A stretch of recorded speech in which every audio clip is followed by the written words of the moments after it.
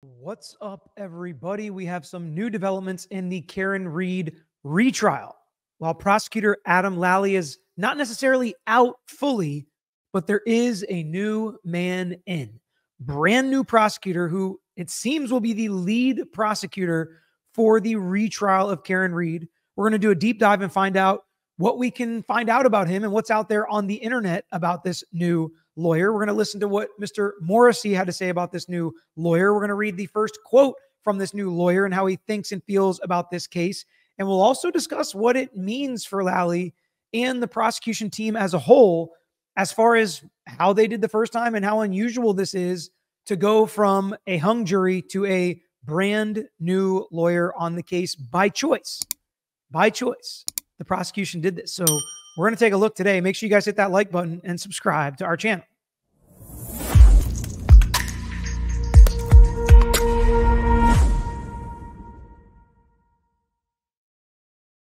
So the first thing we're going to take a look at is just what the announcement kind of sounded like. Norfolk District Attorney Michael Morrissey announced Wednesday that he has appointed a special prosecutor to try Karen Reed at her second trial. Reed is scheduled for a second murder trial on January 27, 2025.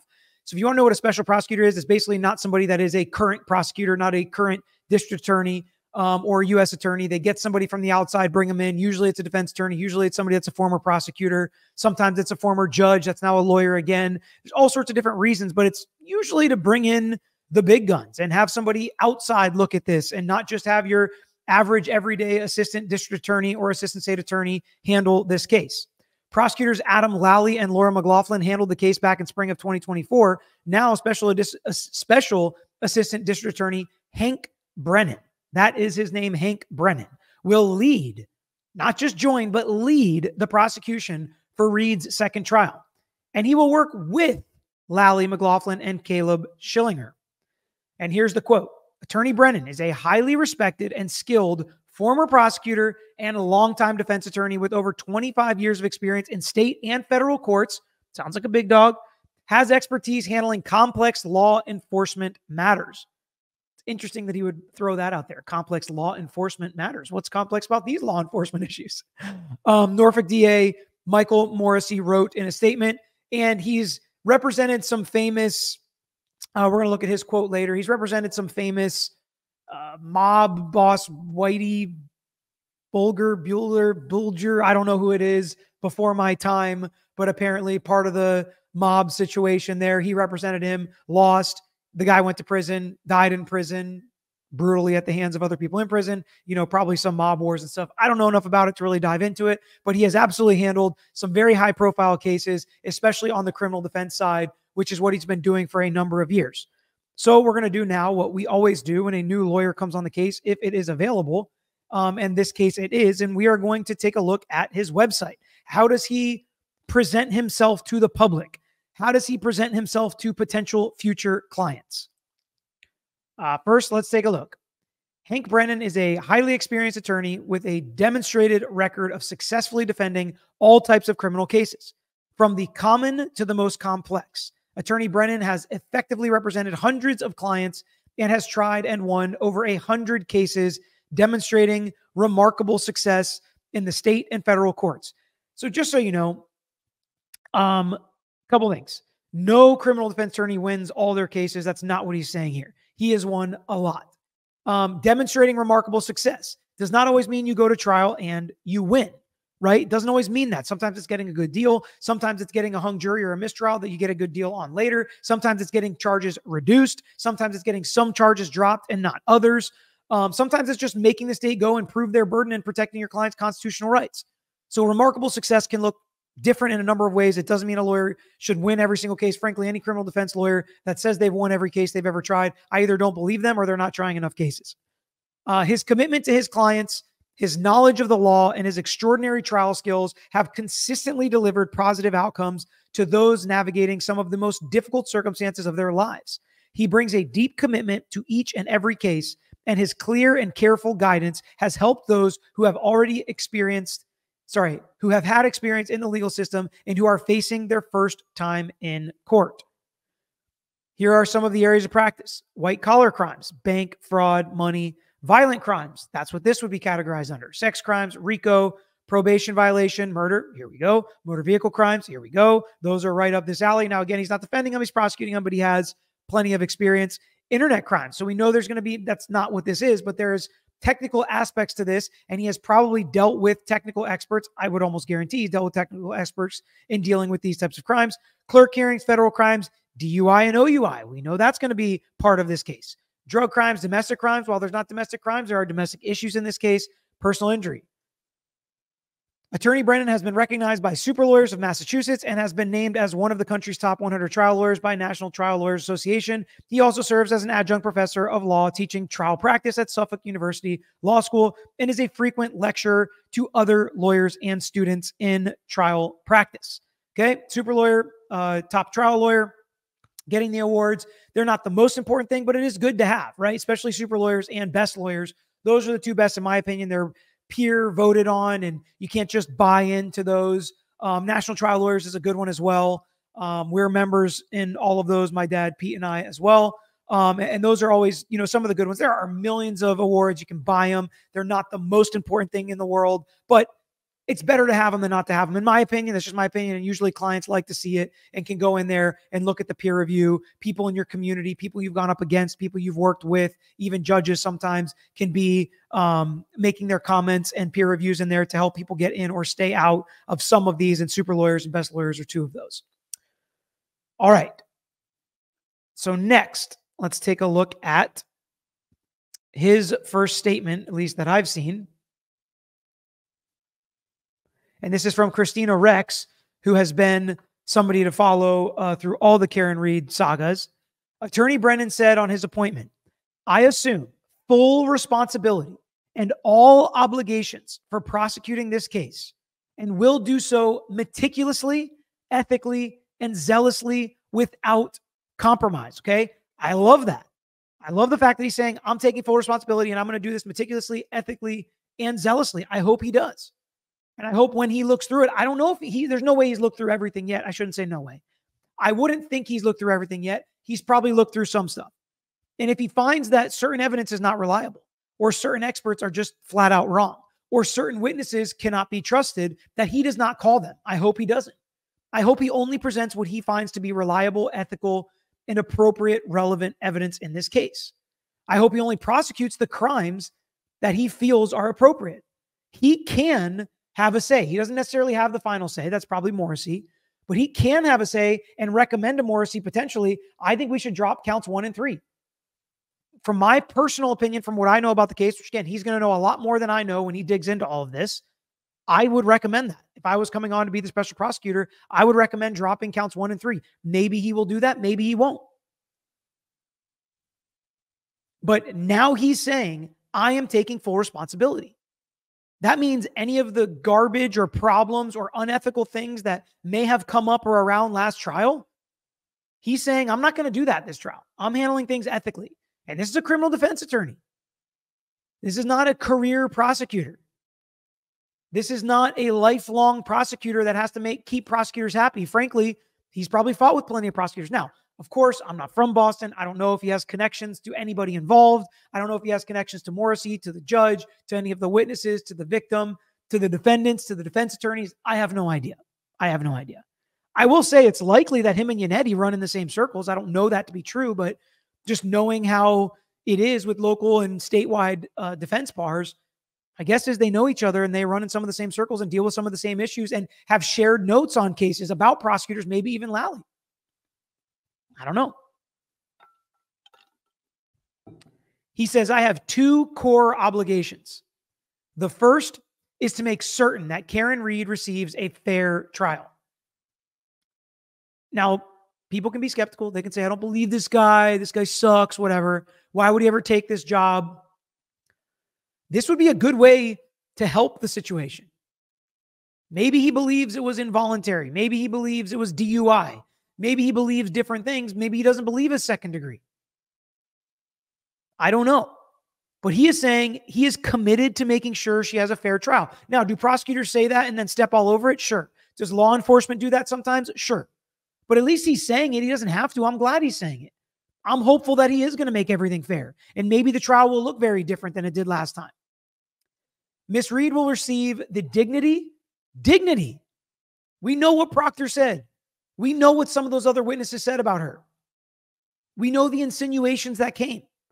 Was that dignified? He says she's going to receive the dignity and fairness that every defendant deserves in our criminal justice system. I couldn't agree more. She should be treated with dignity and fairness. She is presumed innocent. In fact, some would argue, including myself, 2 of the 3 charges, she is innocent. I shouldn't say innocent. She is legally not guilty. If the jury, in fact, voted 12-0. So he may see her as not guilty on those 2. I don't know. We'll see. I think a good legal argument could be made for that. And count 2 is absolutely legally fair game. I know people are going to disagree with that and hate on that, but legally speaking, seems like even more of the jury was in favor of guilty. That is fair game to retry. And obviously, legally speaking, all 3 are fair game because nobody has thrown out counts 1 and 3, although there is an ongoing appeal. But I'm glad he's saying he's going to treat her with dignity and fairness. That's how every criminal defendant should be looked at. And I don't think, and you can say, of course, roll your eyes at that. I don't think every prosecutor feels that way about every criminal defendant. All right, so he has 2 core obligations. That's 1, fair trial, dignity, fairness. The second core obligation is to ensure that the facts surrounding John O'Keefe's death are fully and fairly aired in the courtroom without outside influence. Good. No outside influence from either side. Do your job as a prosecutor. I don't care how loud anybody or anything is, including myself. You got to do your job. You got to do what's right, what's dignified, what's fair, and what's just as a prosecutor in this case. I guarantee that I will work tirelessly with the trial team to prepare this case for trial in January of 2025. That's about 4 months, which is enough time if you're going to dedicate your time to this. It's very interesting. I would love to know the deal, right? Like, what's he getting paid? How's he handling his other caseload? Because he's got to put some of that in the background, paying clients that have hired him as their criminal defense attorney to handle this case. I would be interested, although it's between him and the state and his clients. None of my business. So this is what he says. So the last part of the video now is, what does this mean for Lally? What does this mean for Karen Reed and her defense team? What does this mean for the second trial? Well, Lally handled, I think, every witness, if not every witness, every important or large witness he handled in the trial himself. I don't expect Brennan to handle every single witness. I expect Lally to still handle some witnesses. I would expect Brennan to streamline the trial a little bit, to not ask as much repetition, to set it up more like a private criminal defense attorney would, not to over-try the case, but just to bring forth what's important. I personally expect the presentation of the evidence to be better this time around, to be cleaner, to get more to the point, to make their strongest arguments and maybe throw the bad arguments away again, and maybe even throw some of the charges away. In my opinion, if strategically I was trying to win this case and I was the new special prosecutor on the case, I would, even if I thought that the jury did not vote 12-0, even if I thought that was hogwash and juries coming out after the fact, I would absolutely get rid of murder too. Absolutely get rid of second degree. I think there's no way they can prove motive in this case. I think trying to prove motive only loses credibility with the jury. That's my opinion. I would focus on involuntary manslaughter. It was accidental. She didn't mean to, but she figured it out as time went by. And some of the evidence that they have to show that, use the car data to say, she was backing up. She was mad. She was going to speed out of there. That's what I would focus on personally if I'm trying to look at my best chance to win. And what, if you want to say what the facts might ethically point to, I just don't think they point to second degree. I don't know how they prove she intended and knew that she did it, especially with the timelines and everything else. I would let the defense run wild with their conspiracy theory, and I would not give them a lot of time. I would not take half the trial defending the witnesses in this case. That's not how I would try it if I was the special prosecutor. I don't know what he's going to do, but that would obviously look very, very different than how Lally tried the case. I'll also say there's no way that this is a vote of confidence in Adam Lally. There's no way to say, wow, you did such an amazing job the first time around that you're out, or severely diminished the second time around. It is so unusual to take the extra time and resources and just like literally money to bring someone else in to do a job somebody else is already fully prepared for. We talked about it on the defense side. If Karen Reed was going to have to hire other lawyers, how expensive, how hard it would be, how you wouldn't want to do that. You're probably going to be better the second time around. They're like, well, we don't think Lally's going to be better the second time around. We think Brennan's going to be better his first time around. I also think this opens up the world of potential different experts. Does Brennan know some accident reconstructionists? Is he going to bring in some of his own experts, some non-cop law enforcement experts? You can call them hired guns. You can call them less, you can call them more colorful words of when you hire somebody to pay to say whatever you want them to say. But will they be better? Will they be more presentable? The defense is still going to have the third party unbiased, which if you listen to some of the jury interviews, they didn't even fully understand what that meant. They still kind of held it against the defense or thought the defense came up with them. So how can they bear that out differently or present that differently? I would try to say they were hired by a third-party law enforcement agency. That's what I would try to say. I think it's fair game, and it lets them know that it's law enforcement that hired them, not us, not anybody connected with or affiliated with the defense. I think this trial is going to look different. I think the second trial is going to look very different. I think he may have different experts. I think he's going to call maybe some different witnesses or at least a different order of the witnesses. I don't know what he's going to do, obviously, but like, I'm just thinking if it was me, I would focus less on defending all the witnesses and focus less on trying to prove intent and instead prove this is the most plausible thing that happened in that yard. That's what I would try to go with if I was him. You're going to have to deal with the cover-ups and the bad evidence gathering. I don't know how he's going to do that, right? He's a defense attorney now. This is what he does in every case is pick apart investigations, pick apart the way evidence was gathered, pick apart the chain of custody. So I can't wait to hear how he explains away so obviously horrible evidence collection and chain of custody. How is he going to just explain that away or act like it's no big deal? If you're a prosecutor, most of the time you're like, cops never do anything wrong.